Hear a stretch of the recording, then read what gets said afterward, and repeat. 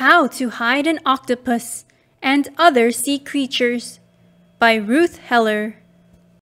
If you take a careful look, you'll see how creatures in this book are camouflaged and out of view, although they're right in front of you.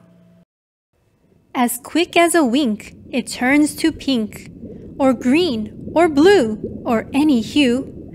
And if you think that's not enough, its skin can turn from smooth to rough. This creature is an octopus, and very often hides by changing to the color over which it glides. Its relative, the cuttlefish, could do the same if he should wish.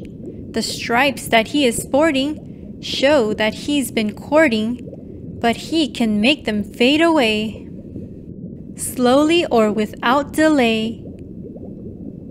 The sargassum fish, grotesque at best, looks just like its seaweed nest.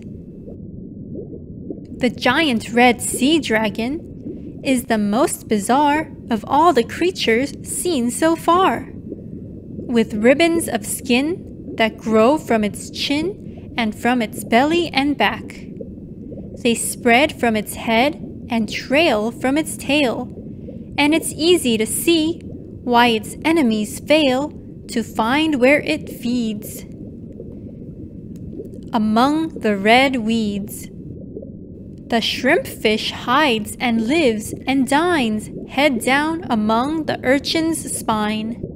Heads up, the pipefish like to play and with the grasses drift away. The butterfly fish has been designed to make it very hard to find.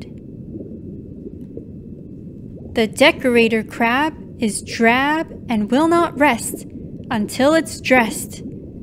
So it proceeds to don some weeds and barnacles and sponge, you see, and even an anemone.